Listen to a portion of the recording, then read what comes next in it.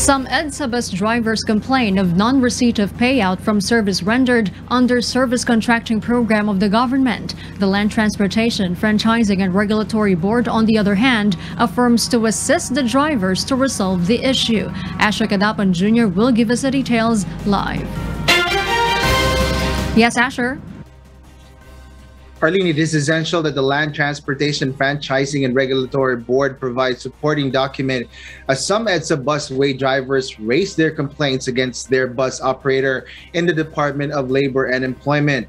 The Alliance of General Unions, Institutions and Labor Associations, or AGILA, explains this as the LTFRB refers concerned EDSA bus drivers to DOLE due to delays in their payout from respective operators.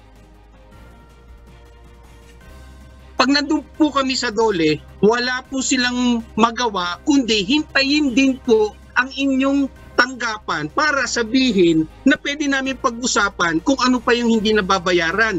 Tanungin po natin yung ES Consortium. Hindi rin nila mabigay sa amin kung magkano ba talaga ang babayaran nila kasi ang tanong lang, bakit kami walang sahod? At hindi kami mabayaran nung dapat para sa amin.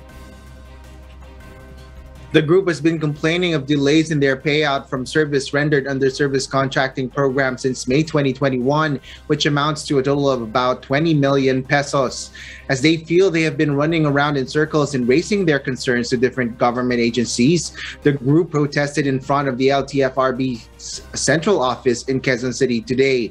The agency, on their part, says they will communicate with the group of drivers and assist them in providing the information.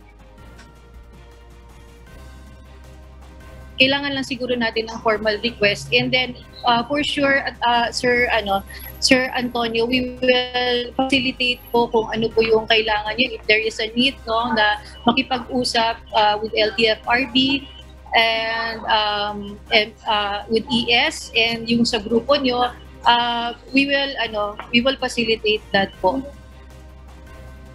Meanwhile, EDSA busway consortiums say they will continue to cooperate with the government, agencies, and concerned bus drivers to resolve the issue. Harleen? Thank you, Asher Cadapan Jr. reporting live from Quezon City.